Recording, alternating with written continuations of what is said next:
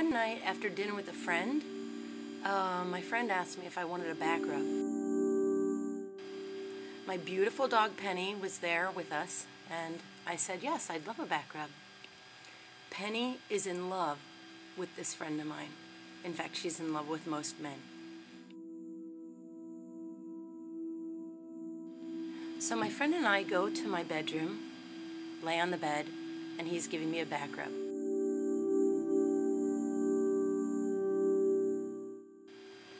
Penny, of course, like most dogs, is sitting there watching us. And it's great.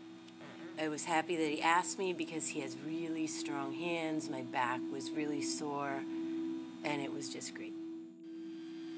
My friend then asked me if I want, instead of a back rub, a front rub. And I said again, of course. Penny continues to sit there watching us.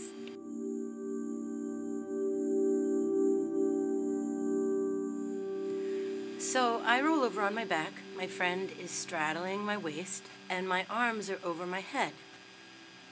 Penny proceeds to get up from her normal dog sitting position, lays down next to me with her head in my armpit, her belly up, and her arms stretched over her head, exactly the way I was.